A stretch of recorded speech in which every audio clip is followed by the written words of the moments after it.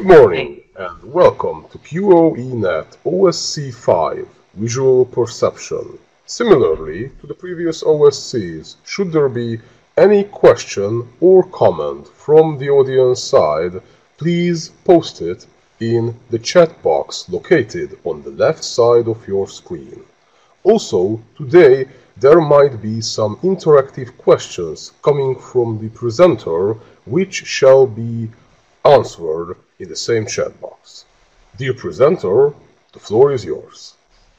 Thanks, Peter. Hello, everybody. Good morning. I'm Fatima Felisberti. I'm a lecturer here in psychology, specifically in cognition and neuroscience. So the first part, I don't know whether I'm going to be able to cover the two parts, but I just left the slides there in case you're interested in the topic, and I would be able to address either in questions or later on you have my email and you would be able to contact me. So the first part, it's about vision in general, perception in general, and some very interesting remarks about the nature of perceiving. From Lukács, seeing is deceiving.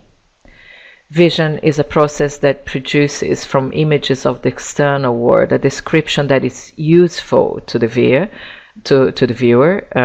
our old David Marr.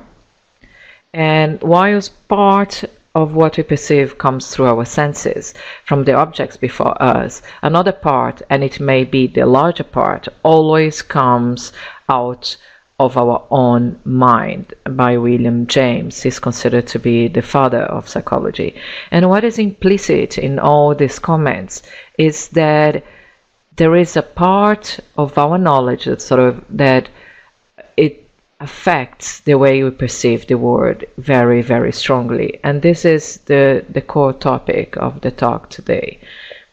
One of what we see perception is a very, we tend to, at the first sight, see perception as a very basic, straightforward thing. We have a stimulus from around the world, and that stimulus is usually complex, although we are visual human beings, so we rely on our vision for interaction with the world, and our brain processes part of the visual information. It's processed by probably 80% of the different regions in our brain. It's extremely important. We have vision areas, but we also have areas that rely strongly on visual information. So that visual stimulus, then the complex one, the visual aspects of it, sounds, smells, goes to our sensory receptors. The sensory receptors, then that physical information is transformed into a chemical and electrical signal, and that chemical and electrical signal then is somehow processed in the brain by different areas of it, integrates the knowledge we have acquired through learning or vicarious learning, integrates it all, and then we perceive things in the world. There is a time lag between all of this that can vary anything up to 200 milliseconds in some cases, but it's 20 milliseconds tends to 20 to 50 milliseconds tends to be a common type of delay. And what is fundamental in this all is this transduction of the information. So in the beginning we have sensation, that is also referred to in cognitive terms as bottom-up processing, and the perception part of it, that has two components, bottom-up and top-down processing. So sensation is the natural stimulus in the environment, what it provokes in our receptors. It can be photoreceptors, it can be audio receptors, it can be touch, and so on and so forth. So one of the things we see that it starts when a classical case of top-down processing is, I'm quite sure you're all aware that in our retina, we have a part of our retina that it's the part that all the axons from the photoreceptors and the ganglion cells and other cells, other layers, they leave the retina. They congregate in one part of the visual of the eye, and they would leave the retina from that part when they bundle together. That means that in terms of word, what we see in the word, that part of the retina doesn't have any photoreceptors, and it's called blind spot because there is nothing there to process the word. And yet none of us sees, I'm quite sure none of you are seeing a black spot on both sides of your eyes. The word seems to be continuous and perfect and no holes onto that. And that then brings us to some of the differences between the information that reaches our brain and the information that goes back and is transformed either in a motor action or the perception of it that doesn't necessarily involve activity. This is the first big deception that and the first big problem that perception seems to solve.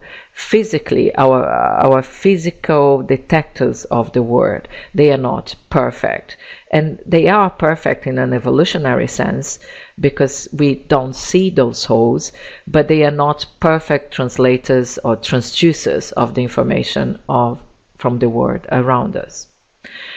So cognitive process then in perception, we have the perceptual processors, we have the cognitive processors, that is what is going on in relation to top-down processing, and the perceptual processors would be the bottom-up, the raw information that comes, and the motor processor is when we have to interact with the word, we perceive, we decide what to do, sometimes it's an automatic response, and then we interact with the word.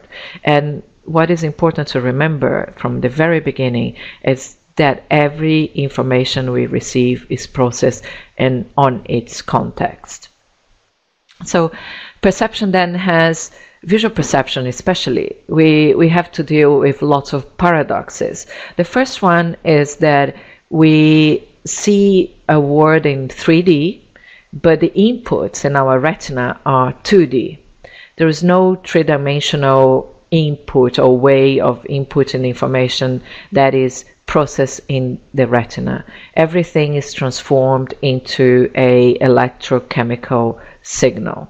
Initially graded potentials, and then to be able to travel along the visual system, electrical potentials. Then the other thing that is important that we have to process, brightness and color inputs, and they have to make sense in relation to the word. And we know, and you probably know, I expect you know, that color doesn't exist in the real world. Color is a human and other animals as well. Color is the result of brain processing, of neural processing. And the visual system then has to detect changes in time and also in space. Yeah? Everything is, again, relative to the environment we are living in. And vision, rather than being a passive representation of the stimulus that reach our retina, is actually an active process of interpreting the world around us. And that is very important, we need to keep in mind. I put the example of the door just to illustrate this very classical point. We recognize a door as a drawing, as a 2D drawing. We see the door opening, although it's just a graphic representation of that, and we see depth, we see 3D, we see everything according to the logic of our word, things that we've seen before, and we just transfer that to an image. So vision is actually a sequence of visual hypotheses. So just to summarize it again, We have the external visual information in the form of the shape of an object, brightness, color, and so on. And I'm just talking about visual perception, of course. Then in the retina specifically, there is a transformation of this information, this 3D information from the word into a transitory 2D. Then there is the neurotransduction, and it's not electrical signals, it's also chemical ones, obviously. Then there is a brain processing where signals and knowledge are bound together. And then that information is transformed into a stable 3D representation of the word. Sorry, that external information finally in several higher areas of the brain seems to be transformed into this stable 3D internal representation. And then we get our impressions of reality. So although we have this certain conviction that we seeing the world as it is, it's just an impression. It's just a stable type of illusion.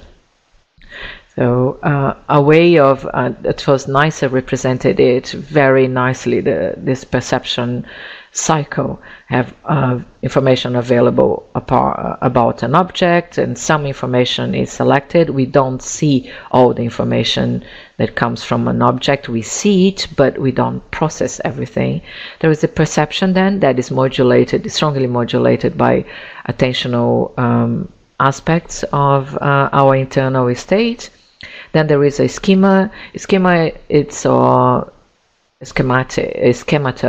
It's the type of memory, things we've learned about the world that we carry with us, and that also influences the way we are going to perceive an object.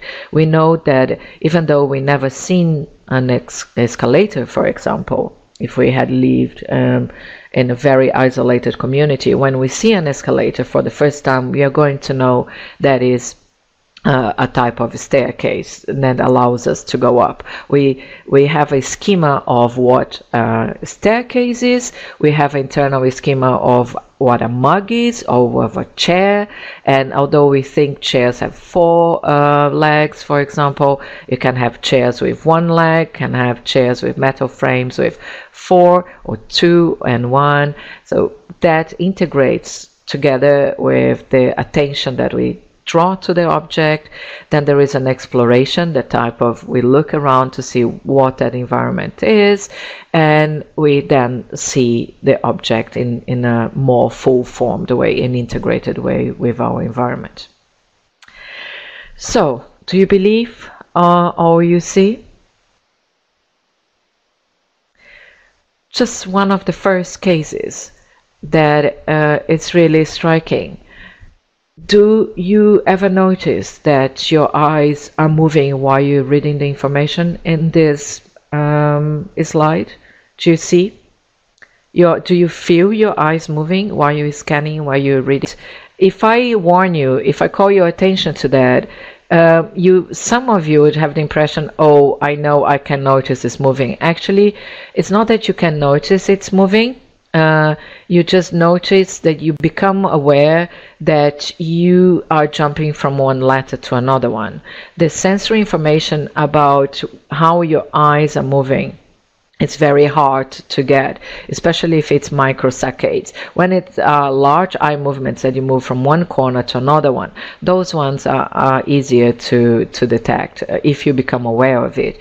But you are correct. You just notice the point I'm trying to make, that we need to draw our attention to the movements. Otherwise, we don't notice. We are used to it. We just do that all the time, every 250 milliseconds, and microsaccades are even shorter, and we have no idea we are doing that.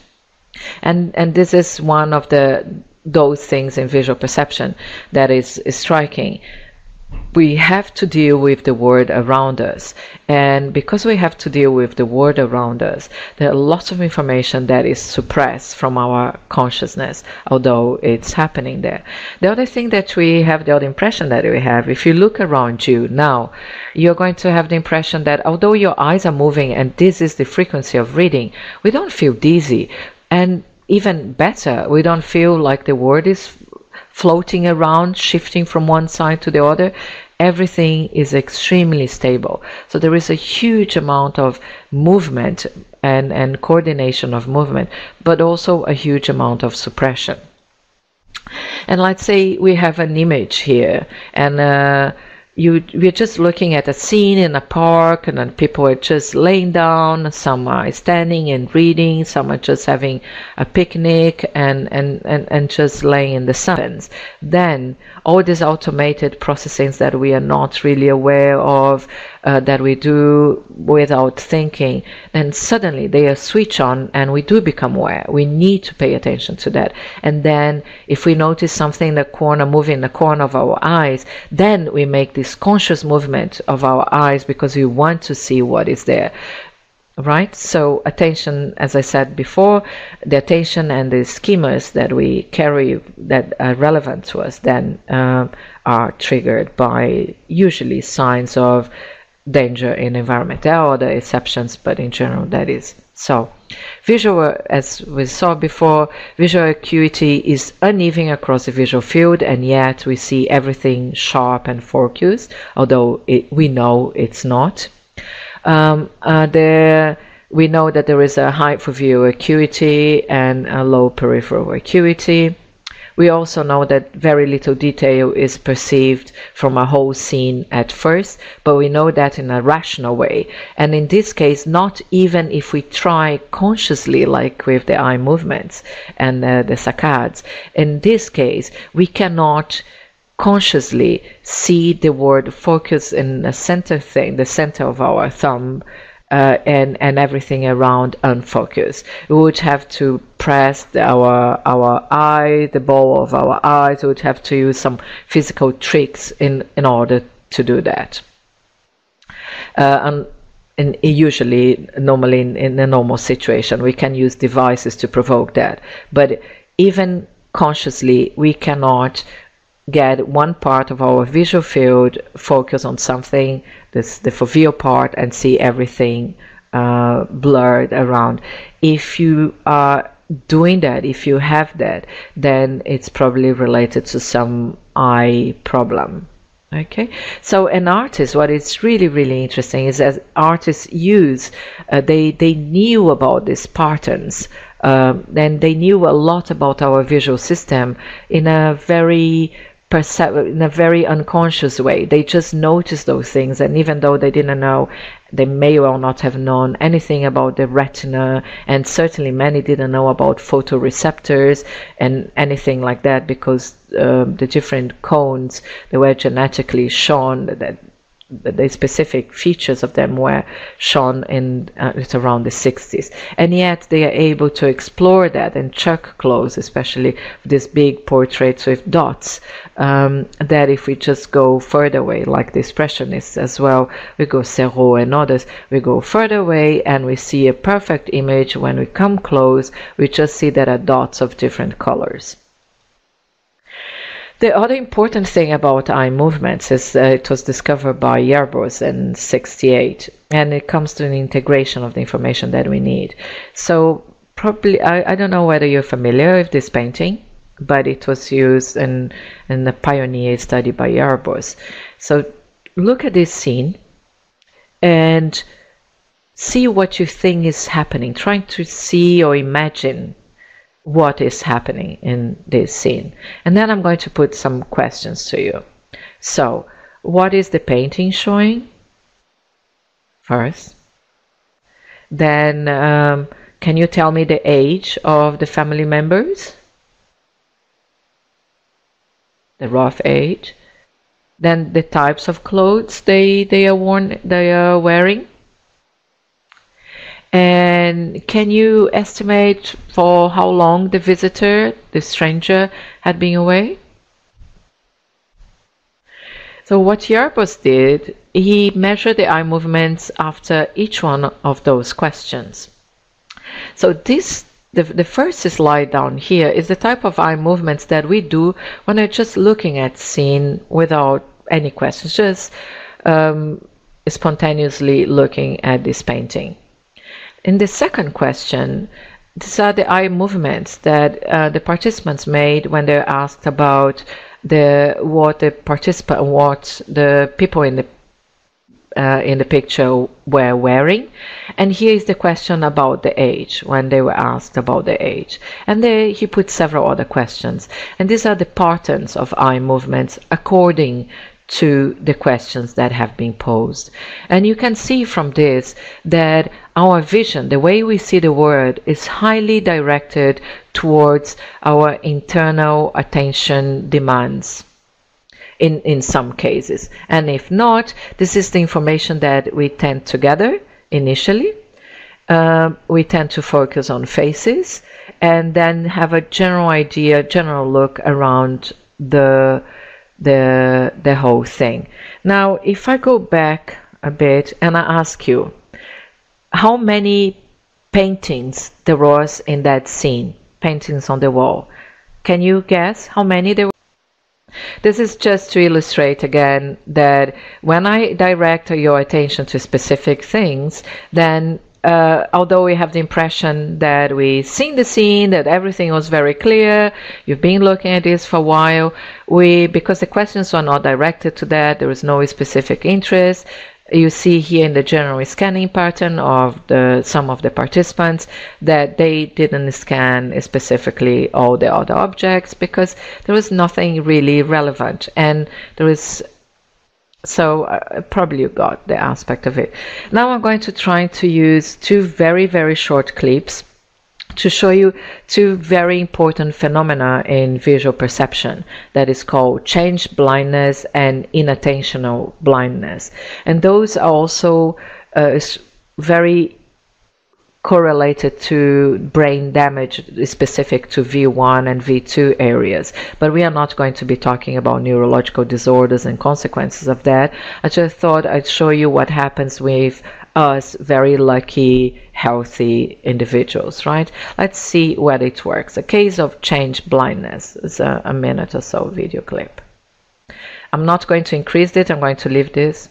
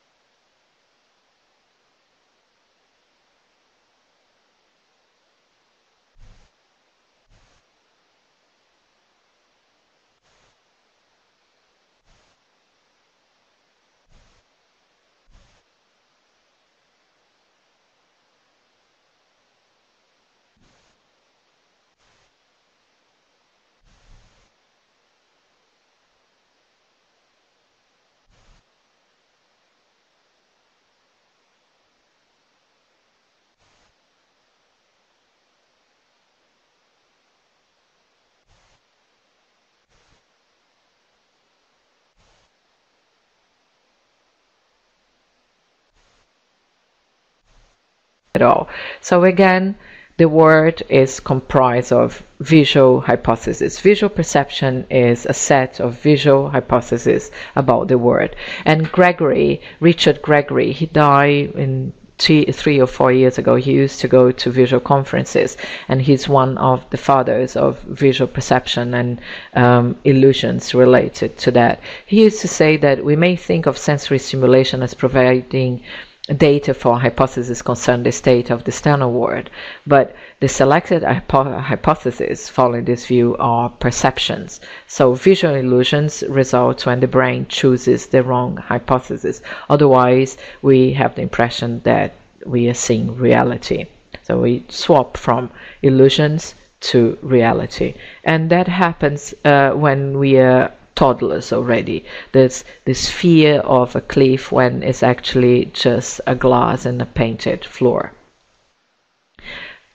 Then another thing that we tend to imagine is that we have these mental photographs of the world, that everything, probably by now I convince you that we don't see anything that we think we see.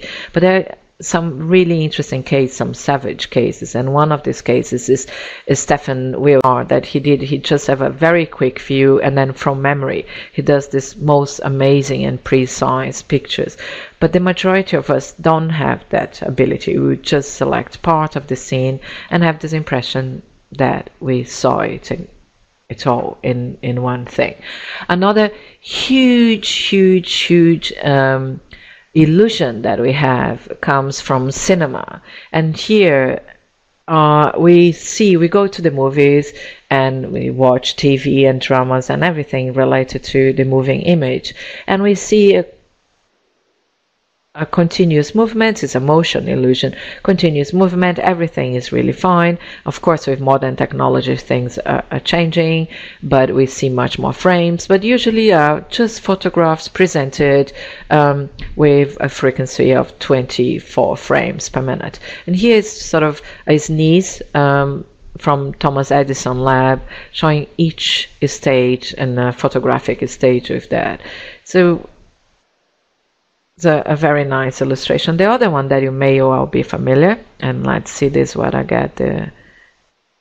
This is the point light motion, and I don't know how many of you are familiar, but it's a very lovely interactive website from the Biomotion Lab, and you can transform those just dots of light in a female or a male, and they're the same points of light. It's just the small adaptations. We are interpreting the word, and this is one of the very nice cases of that, because it gets vicarious learning, different types of learning about the environment. Here's a heavy person, and here's a very light person. Then we have somebody very nervous, just purpose-driven, and somebody very relaxed and happy or sad. It's very happy and very sad, and all of them change in relation to emotions and other things. It's just, again, and I'm going to be repeating this over and over again, we interpret the word according to our visions. And artists, coming back to that as well, to show that it's not just scientists, artists also know about vision and about perception and use that in their work. They may well not write articles about how things work, they just use them to represent reality in different ways. And this is from John Pugh, as a 3D art illusions, and they are very convincing in some cases. After looking at this for a while, you just notice, oh, it's just a painting. But the first impression when you look at it first, you really believe that that is a real scene. So how about ambiguity in visual scenes? So we have these ambiguities of depth and several other ambiguities. Why do we have that? Why do we see that? Why are we tricked?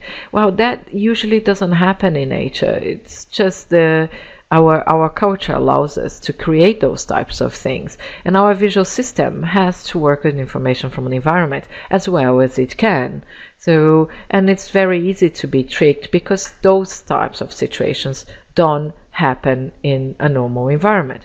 For example, other examples of ambiguous images are do you see the old and young woman? So to be able to see the old woman, imagine that this is the mouth and this is the nose. To see the young girl, imagine this is the profile of the girl and this is the earlobe and not the eye. Yeah, if you see that, you see and our perception then is going to be moving from, because it's an ambiguous image, we are going to move from the child to the old lady once we are aware of it. Otherwise, we may well for a while we stay in one perception, but as soon as we notice that, we start flipping from one to another one. The same case with the classical duck or a hair. Sorry. You can see the hair, you can see the duck, depending on whether you see this as a beak or the ears. And you have the case where you either see the vase with a face behind it, or you see two faces torn apart. And then you can see a cube, depending on which color you focus on. You may well see the cube in the front or in the back.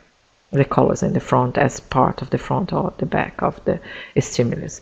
So, and together with this ambiguous perception of the world comes binocular rivalry.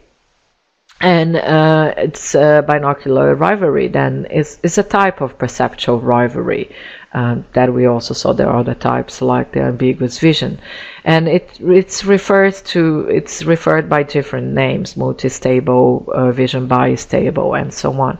But what is interesting about that is that when we see those stimuli, we don't see them both at the same time. We see either one or the other one, and we flip between them, right? So we see one interpretation at a time, although we can process obviously the dual information that is there.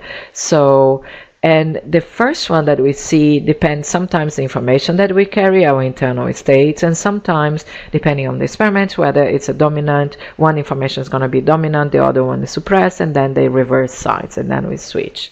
So if this image, this Gabor kind of it's not a Gabor pattern, but this type of Gabor pattern with defined edges is presented to this grating, is presented to the right eye, and this is to the left at the same time with a specific instrument, so that they both fall at the retina at the same time, and not in the image like I'm showing you now. You just have to go through a strobe or some other type of equipment that we have, some special mirrors. Then our vision is not going to see a grid with vertical and horizontal lines. No, we are going to see either the pattern with the vertical grid, the vertical lines, or the horizontal lines. We don't put them together. Now comes the experiment with the tube, and I'm sorry if any of you know about it already. Does anybody know about the experiment with the tube? Okay, so get your tube and put the opposite. So you put the tube in one eye, and then you get the opposite hand, and it's like this lady here or this boy there. Put the hand in front of you, and I would put the thumb. Instead of they are putting the thumb up away from the tube, I would turn the head, and I'm going to be looking at the front of my leg, my hand, and just slide the hand along the tube from very close to my eyes to the very end of my eye.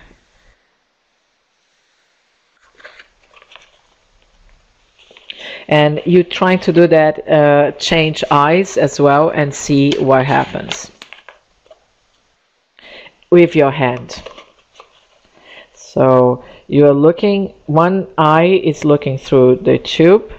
You can close the one eye to see through the tube, and then you can open the eye and see what happens to your hand. So if you had time to do that, what you're gonna see is the thing that you're looking through the tube being projected into your hand. Pub trick. You can just go to the pub, have a piece of paper with you and some A4 sheets, and get your friends to get their hands looking with a hole full of beer or full of coffee. And what is gonna happen is the illusion would be stronger or weaker. In one may well be weakened on one with one eye, stronger with another eye, but the hand would always lose. The whole is gonna be the whatever you'll be looking is gonna be projected onto your hand. And if you're not having it now, just practice a bit. But I chose this illusion to show you because there is another benefit to that is not related to visual perception necessarily, but because we are dealing with a grant, and you're probably all involved with computer sciences, we spend a lot of time in front of the computer, and ophthalmologists use this trick, this type of things, to alleviate tensions in our eyes and to help us to relax the eyes. So when you're looking at the screen for a long time and your eyes are a bit sore, do this. put the tube in one eye, move your hand back and forth about 10 times, and then switch eyes, do that again. And that is a very, very good exercise for visual stress and tension, because it makes your eye muscles to work in a different way. You're not converging all the time. So health benefits of this talk. And I have to do that. I was recommended to do that by my and so we're going to turn the flash then into coffee or beer. Each image then is presented, but every few seconds we switch from being conscious of that image to being unconscious of it. And you're going to notice that you may well, once you discover that, you may well focus on the hand and it's fine, but you're also able to look through the tube and see what is in that image as well. Again, by a stable image, you can see one thing or another one. And the neuroactivity that is related to that, some people believe that the perception of monocular regions and all this processing is in V1, and then the information is going to be sent to other parts of the visual system, and that the illusion was mainly occurring in V1. Others then found that the effect, because it also can involve color and motion cues that would be competing with that, there are other more higher level visual areas working on that, and they're all integrating this information independently. But the overall results are this competition at multiple levels of processing, whether we see the whole, the coffee or whatever projected on the hand or not. And these are the visual areas that are responsible for some of those effects in binocular rivalry in general. I just show you one very small case, and I show you that case because it's a very, very nice thing to do when you are having very tired eyes and you need to relax for a couple of seconds and to exercise. Well, enough of that. Let's see another case with color perception this time. A new perspective question: if we had to give a color to skin, a name of a skin color, which name? So the question was posed by several people, and what was more striking for many is that nobody really knew about which exact color. There is although it's something that we are humans and we see that, and we also call naked apes because we all don't have we are this rare primate species that has hardly any hair. It's very located, and apart from the top of our heads, pubic areas, and beards and mustaches, we have a lot of bare skin, and yet we don't have a color, a name for a skin color. There are all variations. Some use pink, brown, usually pink and brown and different shades of it, or yellow depending on there is some suntan. So I'm talking about that in the realm of color perception, and probably you know a lot about it. You know that we have 3 cones, and that there's short, medium, and long wavelengths, that they have peaks at different areas, and then there is this historical belief that perhaps color vision is used to detect ripe fruits and vegetables, and this theory, it has been there are lots of evidence against it, because people live in similar areas with similar types of fruits. They have different diets. They don't eat necessarily the same things. Some others have a very rich protein diet, so color in that sense would not make much sense. And then I was reading a book and reading more recent information. That's why I decided to talk about it. One of the theories is strongly related to the fact that we are naked apes and the color of our skin. So here Pantone color cards that try to match the skin color. 3 more answers. Someone saying ranging from red to yellow, Arslan says tan, and Attila Barshi says skin is very translucent. It depends very much on the lighting conditions. So the same skin color can vary along the year, right? So there are lots of variations. And yet, and we see this as big. If you look at this, you think, oh gosh, there's really big differences.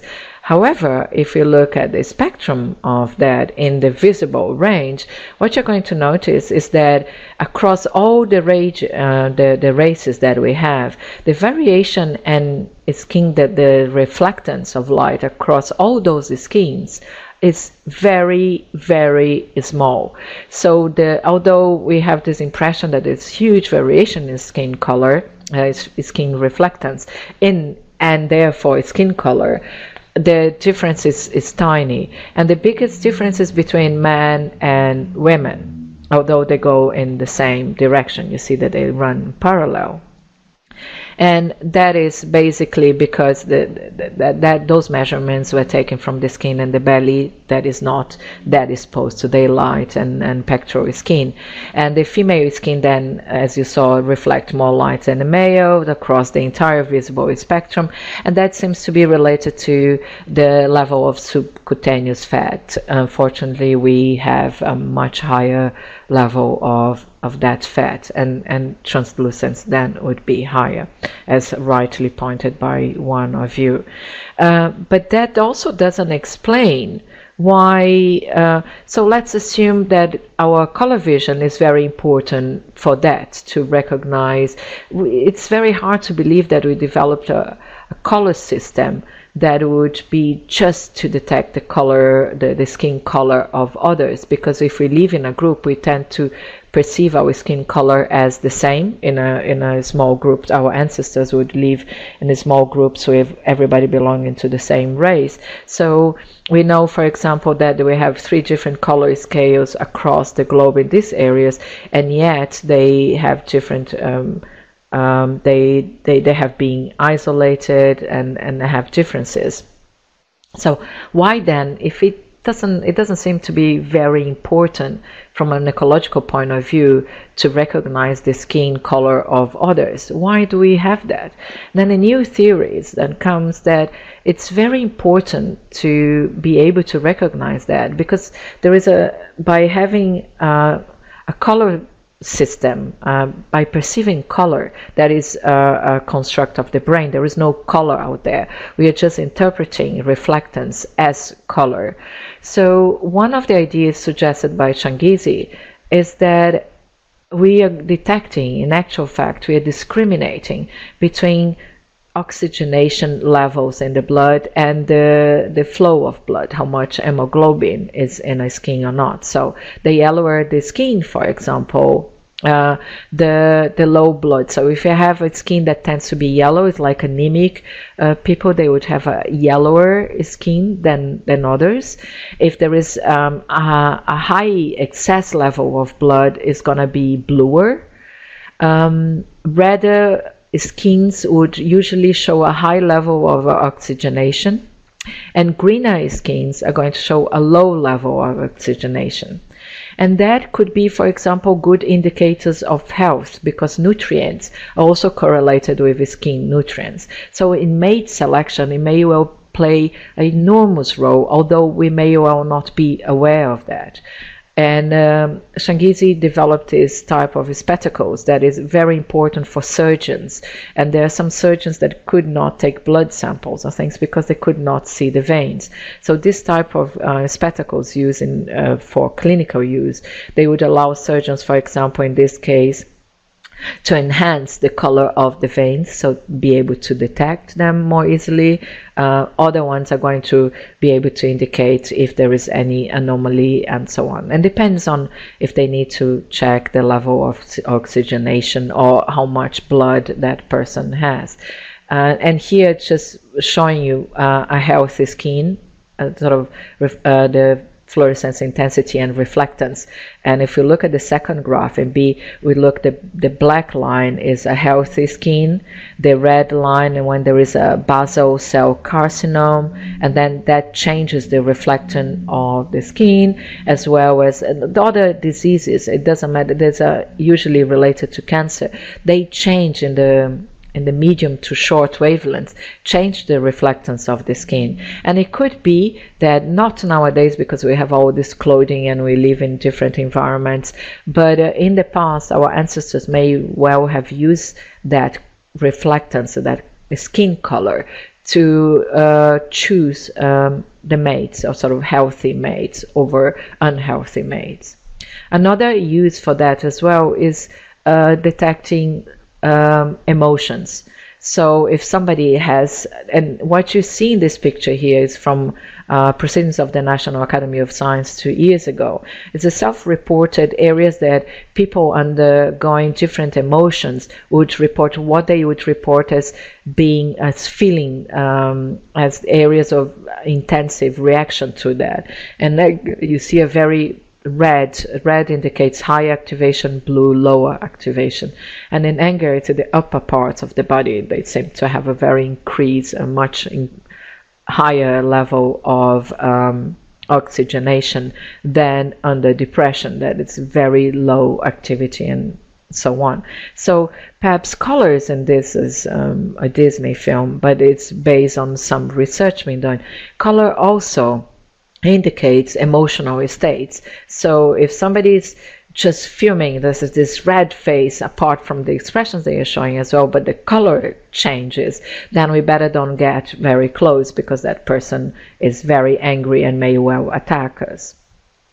And so to summarize it, color perception, instead of just seeing it as very useful to find ripe fruits in a scene, or perhaps help us to identify predators in a camouflage way, in our species there is this second point of view that thinks, you know what, instead of that, perhaps we are naked apes. We evolved that way because the skin is giving us, the changes in color of our skin are giving us a lot of information about it. And before, and there is also the learning in the situation. So if we live with a closely related group of people, we are going to be able to detect emotions in that. So mate choice and protection would play a very important role in the ability to perceive those colors.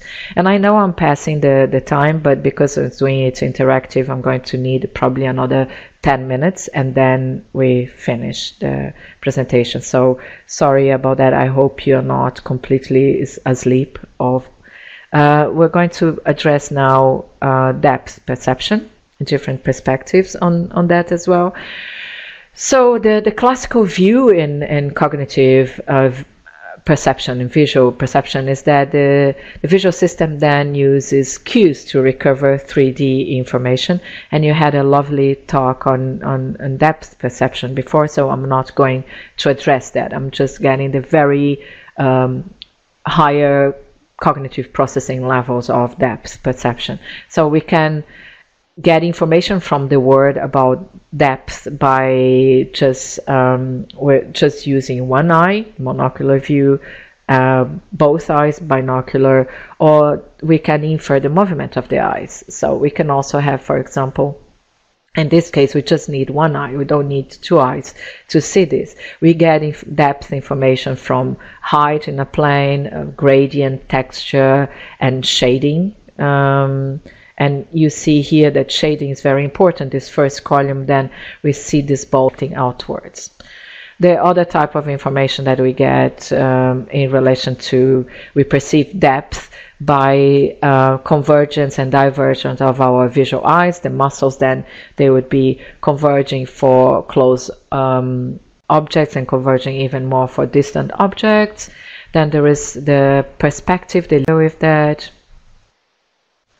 And then we have the visual fields from different animals.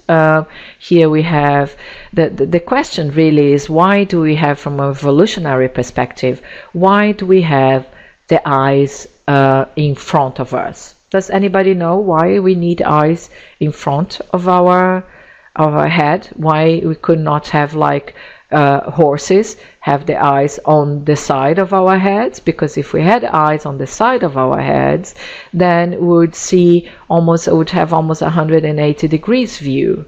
Then this is the cat, it's more centralized, and you see this is 100 degrees, roughly 100-degree view of the world ahead of us. It's very similar to ours, but other animals would have 320 degrees probably view. So why did we evolve eyes in front of us? Werner Robitza says because we need binocular vision for hunting, while horses are fleeing animals. Exactly. They don't need to, the food sources are on the floor. They don't need to worry too much about it. They don't need to search, scan the environment. And the type of prey to use, they move a lot, and we need to scan that. And that is what we all think is the case. The problem, though, that we... Attila Barshi says, due to the hand-eye coordination. Exactly, that is important. Exactly, I'm going to go to that. So in relation to the cat and others, the binocular vision they have, and us, what we have in some animals, they don't have a big nose. Just with the two eyes open, can you see your noses? Okay, guys, you're lying, the ones that said yes, you cannot see your nose. What we can see, though, is that there is something there, and I can't see a nose, nobody can see a nose, but we know it's a nose because it must be a nose. There is nothing else there. We saw our faces probably in the morning, and we touch it and we know it's a nose, but we cannot see a nose. I think it's just a semantical question. The fact is, object as it is, we cannot see a nose as a nose. But we have, if we concentrate, as you said, some of you said, we are going to be able to see something there, and even see, depending on the size of the nose. Mine is big, I can see the bottom of it, sort of part of it, the very end, a kind of a thing that it could be my nose is very unsharp, is not something. I just can see that there is something there if I concentrate. If we don't focus on that, if we try to forget about it, we don't see the nose. We just see the world around us. But we know that the nose is there because if we cover one, and please do that with me, if you cover one eye and then look at your nose, then I would believe when you say you can see. You don't see the whole nose, but we see, probably you're going to be able to see half of your nose, right? And now you cover the other eye and you're going to see the other side.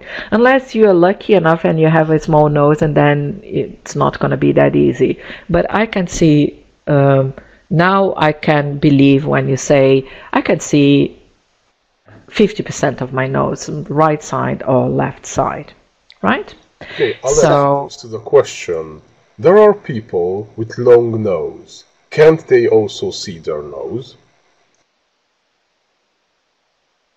So can't they also see their nose?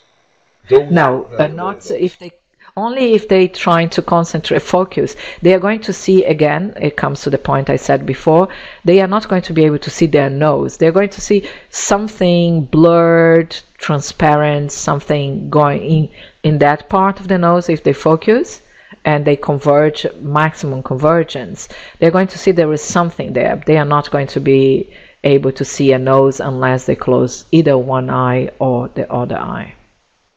And that is what some people like Changizi and others, but mainly Mark Changizi, calls X-ray vision. We have X-ray vision, a type of X-ray. We see through our noses. We know we see our noses. In that sense, everybody before was correct, because strictly speaking, and in a very physical way, we are seeing our noses. What we are talking when we say we don't see our noses, and we see our nose in a monocular view, but perceptually we don't see our noses because there is a suppression of that. And so we do have an X-ray, a type of X-ray, but not the classical X-ray you imagine. But before continuing, I would like you to read this cartoon because it just explains in a very nice way the way things are happening. So if you didn't have time to finish reading, it's not that important. But here is usually what happens. This is the image we see with, if we would have this image in front of us, if we would be in this place, this is the image we would see with our left eye. So what our left eye sees. Here is the left side of the nose. Here is what the right side sees. You see there is an overlap because, as you rightly know, we have binocular vision, and it's a very important, it's very wide in our species. And this is sort of what the right eye sees. And this is the perception, the perceptual. This is what we see as a whole. We see the whole image. Yeah, the left side and the right side of the nose, this area then is transparent. And it's also important, this type of perspective is very important for video games, because when you're playing video games, if you have the impression you have in this case, it's the only image I couldn't find. So sorry, I'm not into violent games, but I know lots of people like. I have two brothers that play that all the time. So if you would think you're playing a video game, you are the person with the gun. So you would show just the perspective of the person with the gun, and it would show shooting. However, if we would have that, lots of the scene and the context would be missed, because we have this big thing.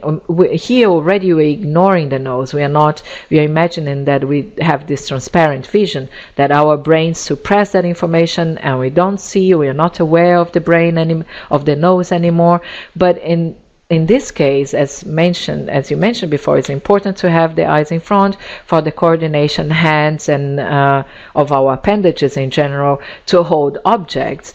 But for games, to be holding this object and pay attention to that would distract from the scene, and we need to be attacking. So what video game players do is they play around with that. Sometimes they are showing what the person sees, the active actor sees, and sometimes they just go around and they show the perspective of the scene from a different point of view. So it's not always in relation to that. It's not always the real view. They had to play around, otherwise it would be very hard to be able to avoid that.